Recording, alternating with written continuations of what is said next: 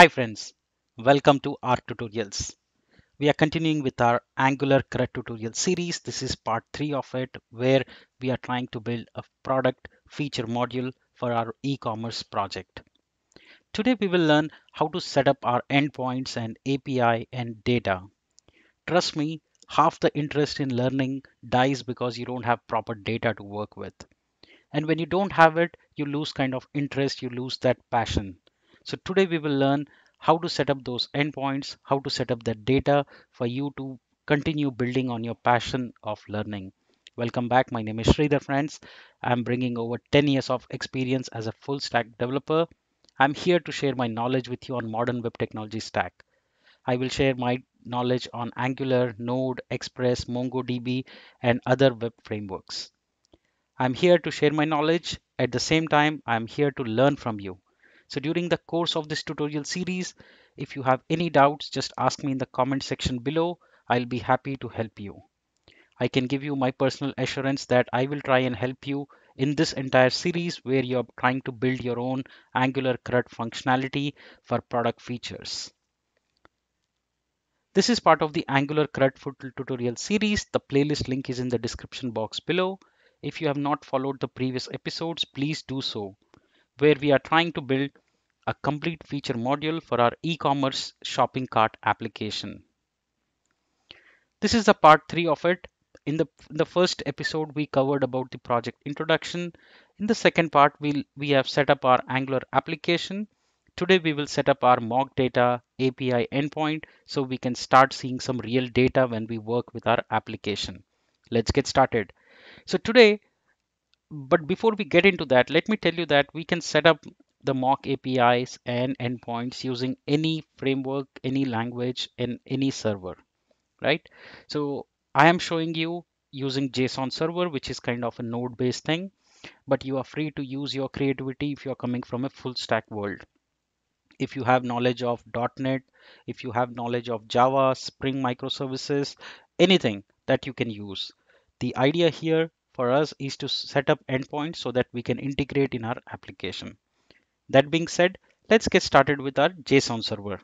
So JSON server allows us to quickly set up a local server up and running. We will have our server set up and listen to a default port, which is 3000. We can customize our data contracts the way we need it.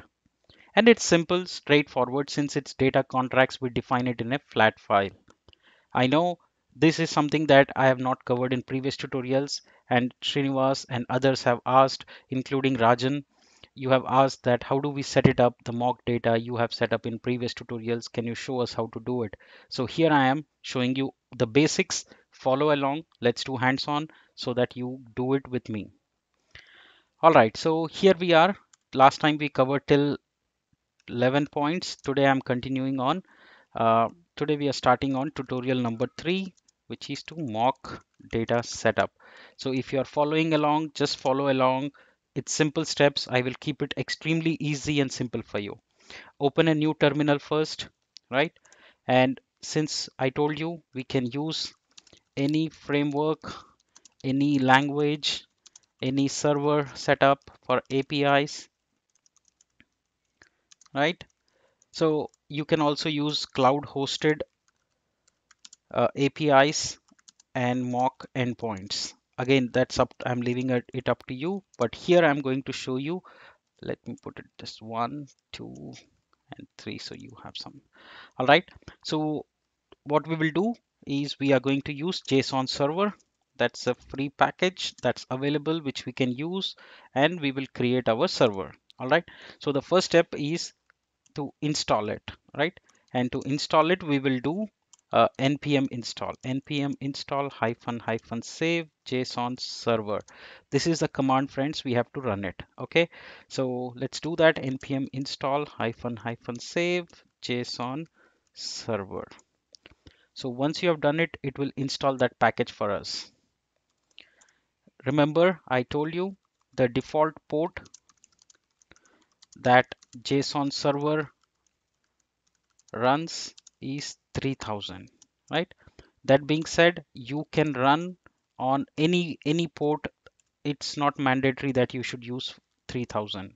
You can run on any port, on any server, any machine, VM, etc. I am showing you with 3000, but you are free to use your creativity or change the port number. All right, so that being said, now that we have you see the package is installed, you should see it in your package.json as well when you go.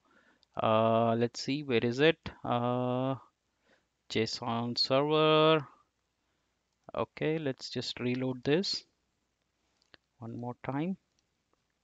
Okay, you should see it. Okay, we'll figure it out. Don't worry on that. All right, so once we have it here, now what we need is create a new file. Now go into source. You would see assets and environments, right? So it's a good practice to always store mock endpoints or data. So, right, you can create a new folder, right? You can have a new folder called mock data or just data, right? Or you can have it under assets.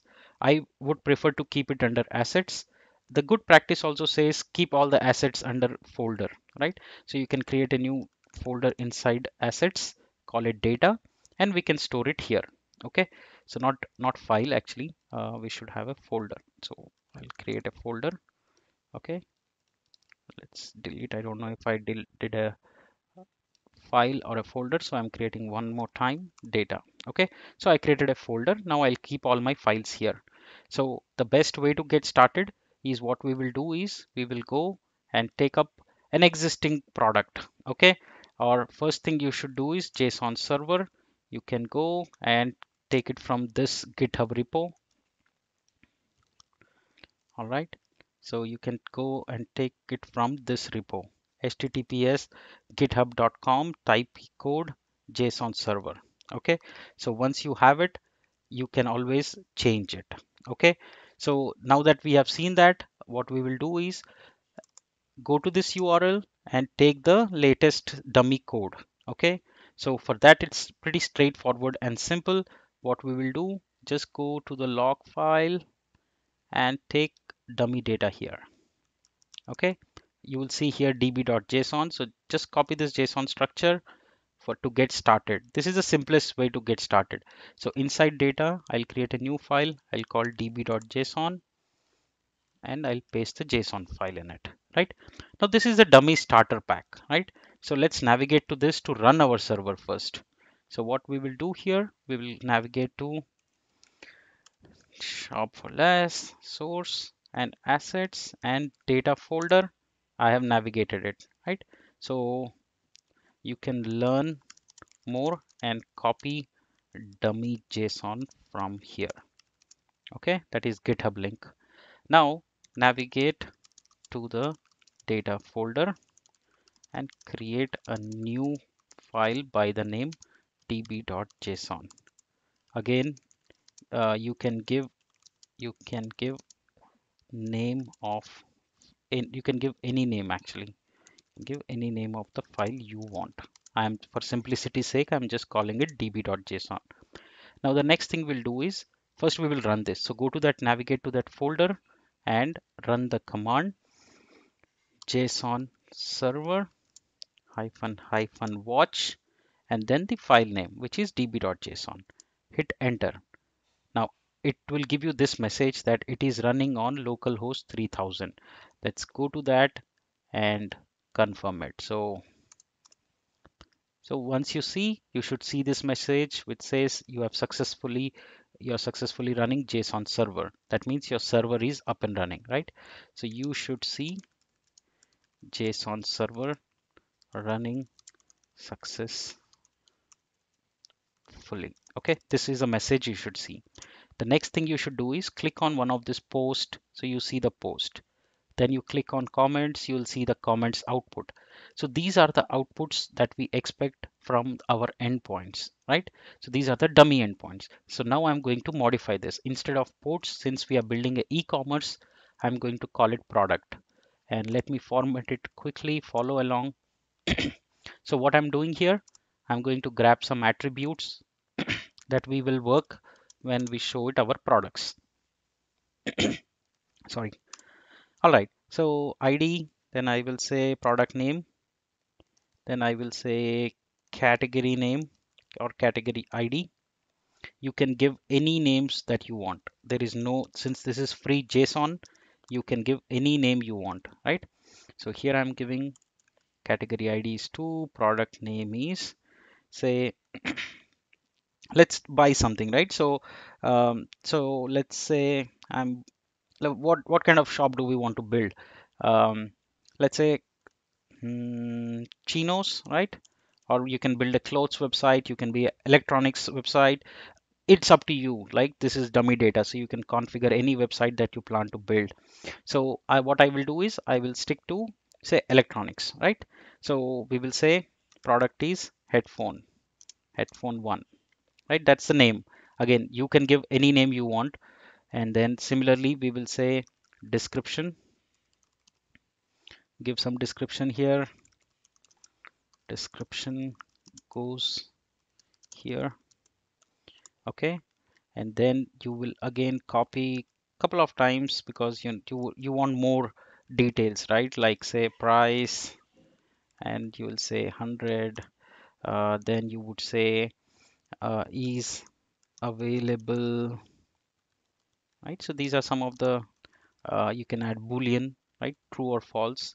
And then you can say rating, and we'll say it's 4-star rating, right? Reviews, so I can say there were 120 reviews. Vendor name, right? So say seller one, right? And then we can also say is warranty.